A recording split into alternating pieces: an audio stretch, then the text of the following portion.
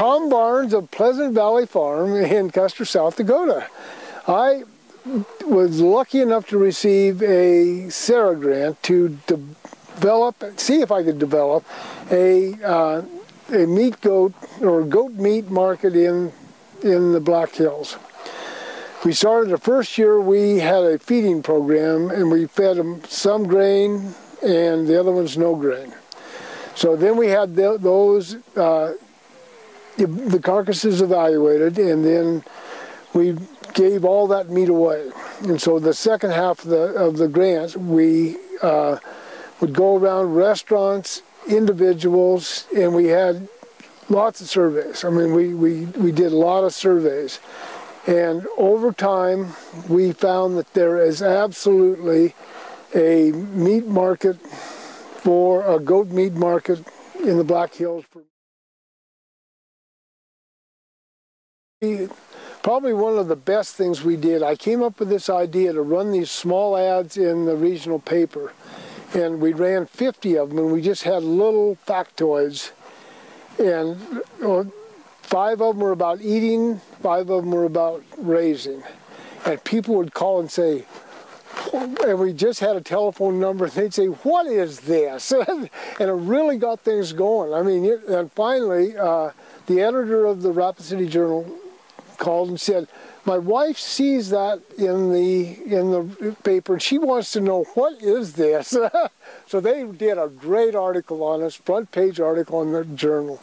And then going out, we did a lot of fairs, we did a lot of expo kind of things, and we met lots and lots of people. And that was probably the best part of it. I mean, we got to show people that goat meat was very, very good. I was on a cooking show. I developed a recipe that won a contest.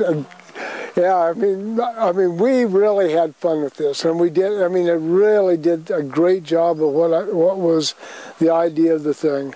So we get people all the time that, you know, what does it taste like? Well, you better buy some and try it, huh?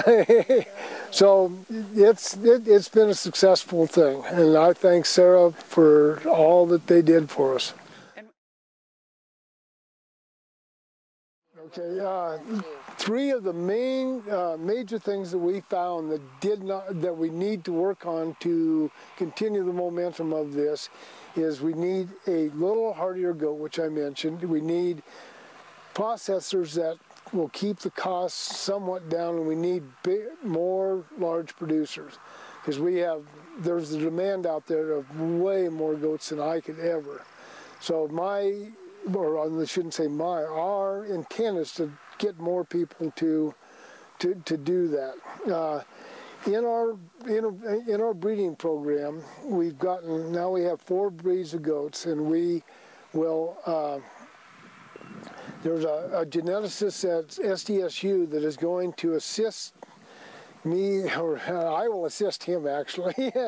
I mean, he's going to show me how to go about this so that it turns into a truly repeatable breeding program. And there's other people that are doing the same kind of thing, so hopefully I can augment that and they can augment me. So life is good on the goat farm.